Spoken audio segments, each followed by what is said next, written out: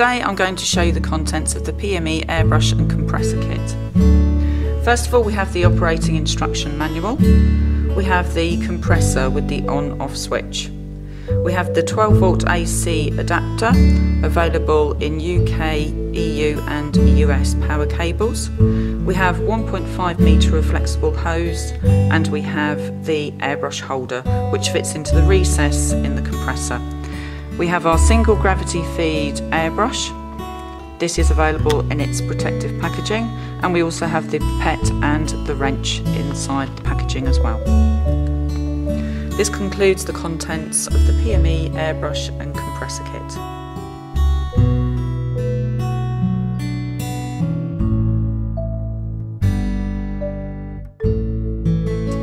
First of all, if we start with the compressor, I'm just going to turn that over so that you can see 4 rubber feet on the underside. Make sure that these are secured into the compressor. This will help maintain its steadiness on the work surface. If I just turn it to the side, you'll be able to see a recess here for the power plug, the valve and also the adapter for the hose. I'm just going to turn that back round again, and now we're going to attach the hose onto the section. So just line that up and twist that into position. Twist until it won't be able to tighten any further, like so. And next we're going to, into the recess, we're just going to add in the holder for the airbrush. Onto here I've just put a little bit of release agent to make sure that this pushes into the recess easily. And then we're able to attach the airbrush onto the other end of the hose. So just give that a little twist to begin. Once that's in position, again just twist until that's secure. Now this can go into the holder, like so, and then we're ready to insert the power plug into the recess. And that concludes how to put together the airbrush and compressor kit.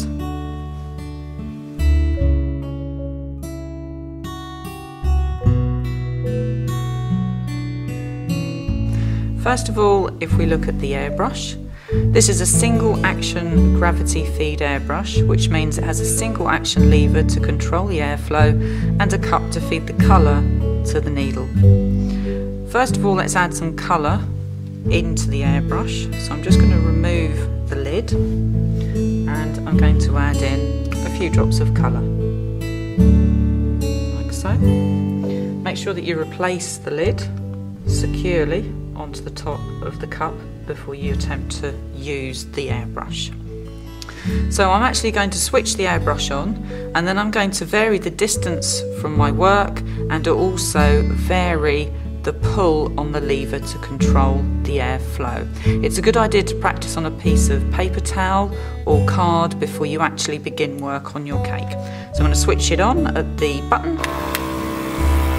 and I'm going to pull the lever back. This helps build up my colour, and just by using more pull you can see I've increased the colour that's on my kitchen paper. And then again, a little bit more pull gives me a thicker line, and a little bit more pull again and I get a much wider line. I can also go in close and I can create lettering by doing this, and a fine line.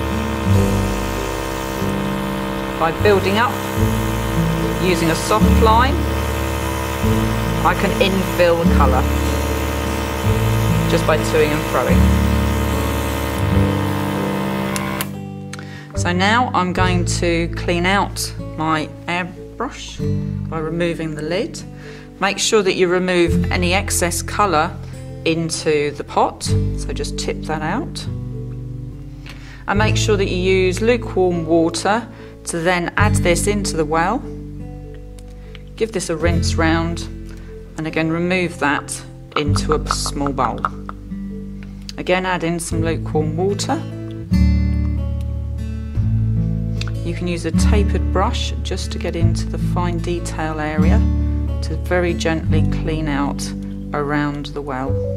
And again, remove that. in some lukewarm water, not too much.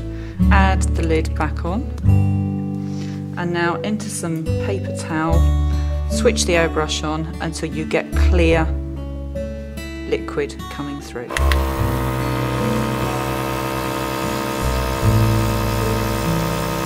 You can see that's clear now, so this means that it's clean. And just replace that back into the holder.